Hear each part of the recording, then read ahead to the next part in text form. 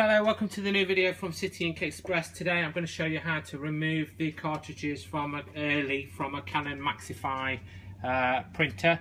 So if you've bought one of our systems and you need to install it, you basically have to remove the cartridges you've got, but the printer won't allow you to remove them unless they're empty. So this is just a quick video which will show you how to bypass that.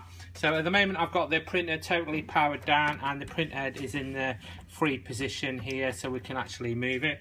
And what we're actually looking at is we're going to be pushing this roller here. So I'm going to point to it by the screwdriver, and what we're actually going to do is we're going to push it in a clockwise direction. You'll hear a click and it will mean the cartridge is unlocked. So please make sure that your printer is powered down.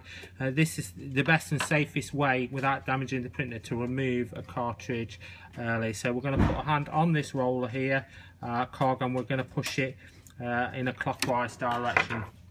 So I do apologise if the view becomes obscured, but there's no other way to do this. So if you listen for the click,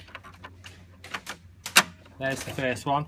So you can then manually slide the print head over into the loading position and unlock it. Push it back over to the right. Repeat the process. It's clicked already. Back over to the right.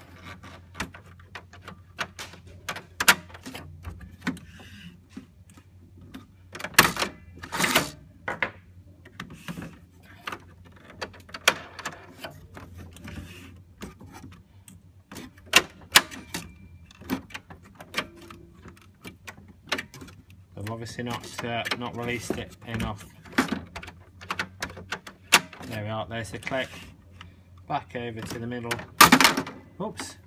I press the button and that's it. All 4 cartridges are now uninstalled, so you can proceed to installing the system as per our other video. And that's how you remove the cartridges early from a Canon Maxify printer. Thank you.